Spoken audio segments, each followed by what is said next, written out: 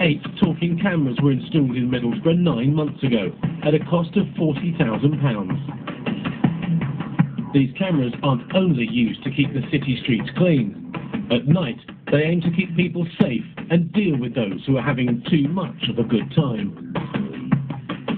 Usually, it's in the latter half of the evening we would get some young people coming through the town, having enjoyed themselves, tend to take a liking to either road traffic signs or street work signs or cones. This was a typical night in the town, someone taking a trophy home.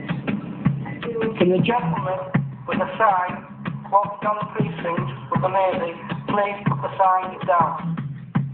Two things usually happen. One is a surprised look in the face that we've noticed them and we've told them and spoken to them about the issue. Yes, you. For the sign, can you put it back, please? Thank you. But predominantly, they've actually gone and put the items back. They've then come back and given us a wave or given us a smile or thumbs up and said, yeah, okay, thank you very much, and just carrying on the way. He goes home happy.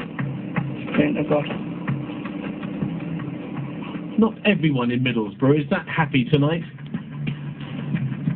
The control room has no idea what's behind this punch-up. But now they can at least try to put a stop